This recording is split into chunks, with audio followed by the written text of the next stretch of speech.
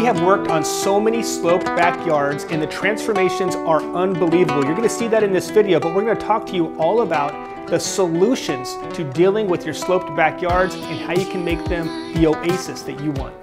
So when you're thinking about designing your outdoor living space in a sloped backyard, you may wonder, how will we ever do it? We all want to walk out on a flat surface with a destination spot to head out to. But many of us give up before we even start, never realizing that retaining walls are the solution. By excavating the slope and retaining it, you can create a practical and beautiful solution.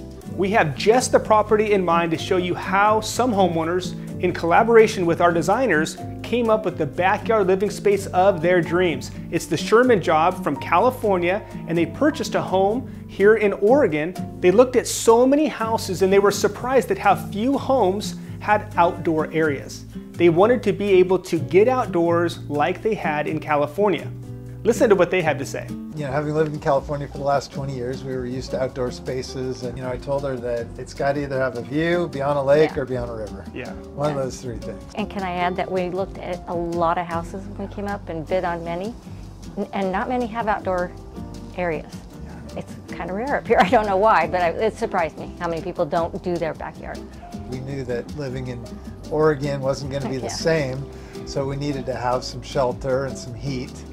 And so we started thinking about how could we lay this out in a way that we would have a nice, stable platform to entertain. You know, it's a sloped yard, pretty sloped, as you found Very out. sloped. And so the idea was to terrace it and put in the retaining walls. So let's check out what we saw once we turned the corner into this backyard. Our first look at this property, as you can see, it had 1/4 inch minus gravel everywhere. Sloped pathways, bark dust, a few boulders, a few retaining walls. It did have some trees that were strategically placed for the neighbor privacy. You can see the semi-enclosed view deck was added with exposed wood. It had a stairway and railing. This was a small space and it made it hard to even fit 2 people. Below the deck, there was a storage space that was really an unattractive catch-all. So there was a narrow strip of flat space that connected 2 gravel patio areas. There was a main rounded patio area that houses just a tiny little fire pit, and then there was a second rounded gravel patio that was up near the neighbor's windows. So when I first went and looked at this yard, it was one of those yards that you think, what can you do? It has such a beautiful view that you want to enhance, but you definitely want to get the homeowner outside using the space. So as you look at this, it was completely sloped down. There was a few little spots that we could maybe put some area for outdoor living. But what we really knew from the start is we needed to retain, we needed to create level space. We had a Zoom consultation where you told me about the process, and then we talked about getting the designers out here. Your designers are first rate, they do great work. And they came out and put together something we couldn't say no to. Right. No. and we'll keep those drawings, they're kind of fun to have. And, you can pull them out and show people. As you heard, the designers came back with the 3D design plans. Let's take a look at those designs that they came up with right here.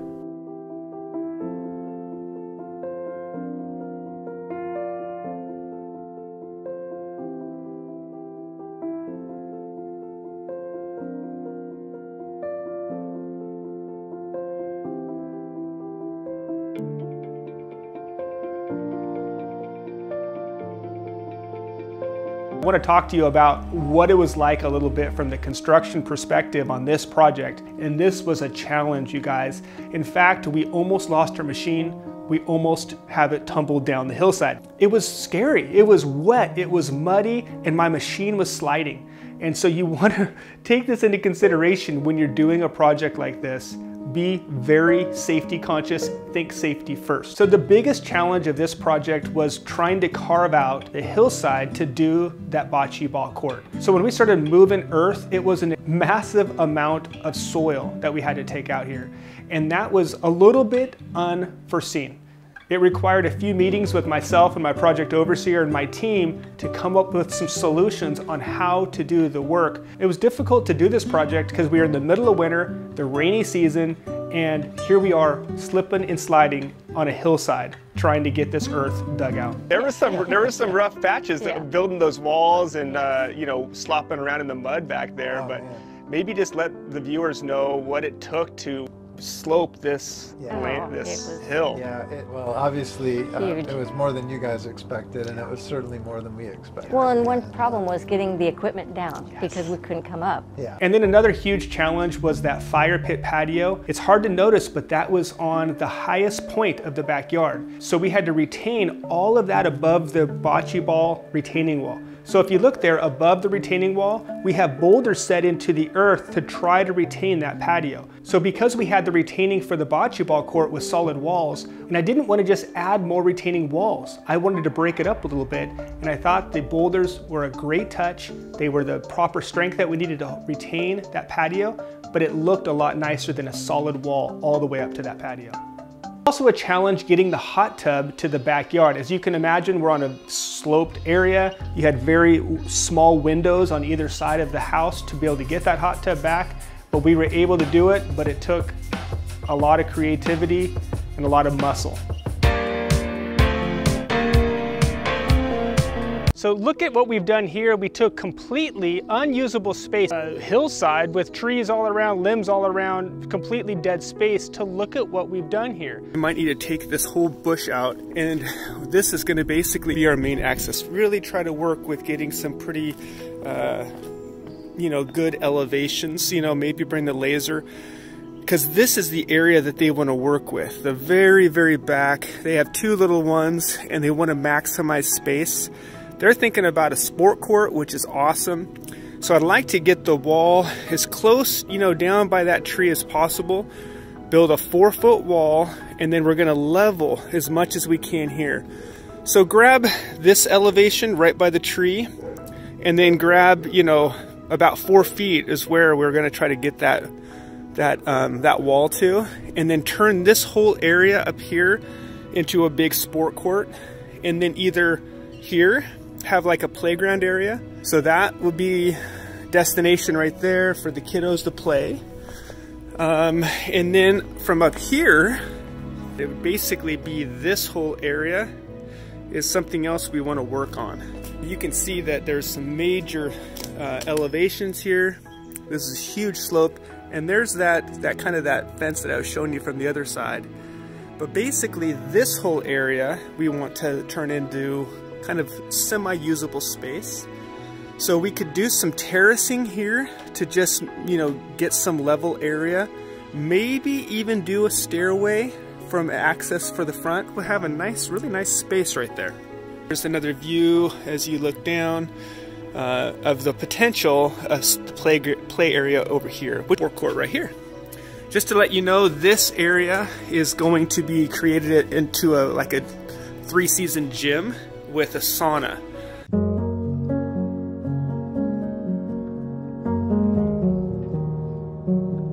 We have a swing set here. We've actually prepped this area for a sport court in the future. They have very young kids right now, but they knew that with the swing set and in a few years we do the sport court, so it's all prepped and ready for that. But look what we've done behind me here. We've taken that completely dead space underneath the deck. Now look what we have. We have a whole workout room that is completely weather tight, ready for them no matter what the season is to run in there, have a workout, take a sauna, and really turn that dead space into completely usable, livable space. So look at what we've done here. We've turned unusable sloped landscape into a staircase to heaven, so to speak. It really is a very sloped area, but we were able to find a way to give us some stair. We just used PT, pressure treated lumber here, 4x4, and we were able to just fill it with gravel in between, gave us a nice staircase all the way up to the top. So really don't underestimate what you can do. Even on a sloped area, you can usually get creative and find a way to get a pathway or a staircase up to the top side. So I want to take you on a little walk with me through the construction of each of these items. So take a look at the structure that we have here. This is our main area, a main living space with the view. So within that structure we had the fireplace. Beautiful angled fireplace, maximizing the view. We have the outdoor kitchen and the dining area. The pathways that connect all of the spaces throughout the landscape. We have this enclosed underdeck shed. We have the fencing here for the dogs, as well as the trellis over by the bocce ball court. Of course, we had all those retaining walls, and we actually put a garden in with some of those retaining walls. Here we have the hot tub. In my opinion, it was in the best location. It really was the hub of the space, connecting all of the individual spaces together. And here we have the bocce ball court. In fact, listen to what the homeowner said about the bocce ball court. We always loved having bocce courts. We've kind of gotten to be bocce players. Yeah. And what material is the playing floor? You decompose granite, and you want to get pretty small. You know, you can decompose granite with big chunks or small chunks, so you want it pretty decomposed. And then we still are going to put a layer of ground up oyster shell on there, and that gets mixed in with the DG, and it makes a really nice smooth surface. And here we have the fire pit area with the solo stove. Let's take a look at what the homeowner said about the solo stove. Yeah, I've sold a lot of solo stoves. They are, if you're going to have a wood burning fire pit, I highly recommend it. It's smokeless in the sense that it has complete combustion, so you have air that comes in from the bottom and then up on top. So what happens, smoke is just you know, not completely burned. That's why you get smoke. It's because you have stuff that didn't burn and it's coming up in the air. So when that oxygen comes over the top, it causes that residual to burn, and you really don't get any smoke. So you can sit there. It's also very hot. Now we have the show and tell portion of this video. It's the after shots of the finished project with a fabulous view from every destination spot.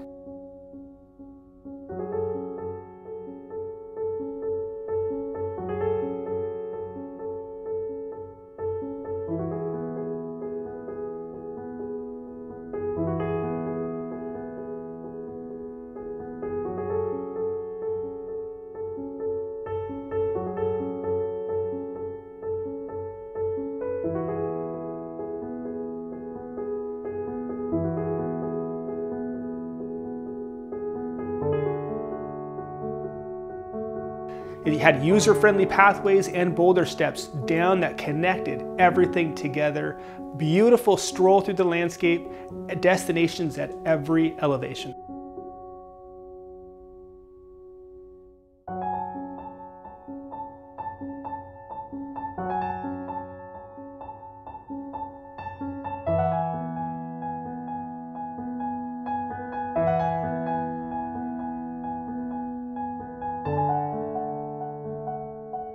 What's your favorite part of the backyard?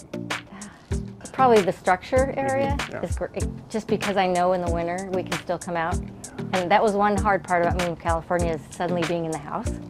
So just to be able to even come out if it's raining and feel like you can get outside. Yeah. So that was important. Yeah, I just love what it's done to the house. Yeah. You know, That's right, yeah. because we added Yeah. a lot of value with this. A lot of ambiance and also useful space. So thank you for joining us about Slope Backyard Design Solutions. Take a look at this property. You will love it. It's all about the transformation of a huge sloped front yard. We are here to help, and there's always a solution.